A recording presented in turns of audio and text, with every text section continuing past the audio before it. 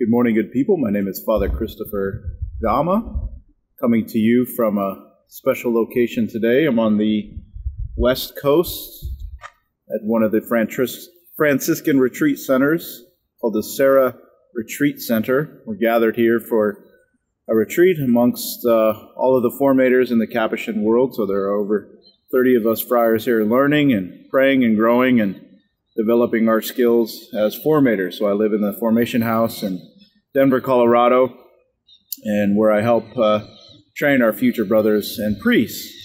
So you can hear and see all around me the beauty of creation, the ocean behind me, some parrots flying around. But in the midst of all of that beauty, we also have to remember that we have the beauty of the cross. And so I'm going to bring you around here to show you.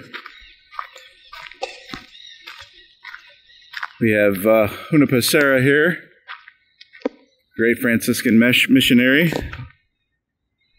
and also the cross.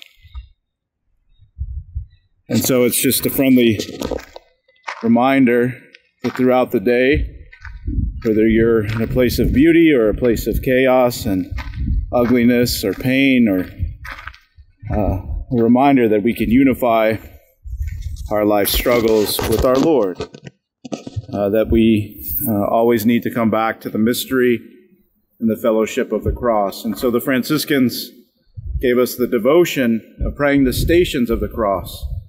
And so whether you walk in a beautiful retreat center like this and meditate on the cross, or in your own home, make the sign of the cross, or continue to pray to Jesus on the cross, it's a great way to be united into the mystical body of Christ. And know we, us Capuchins, are praying for you, especially in beautiful locations like this. So thank you to our benefactors and friends that make our life possible.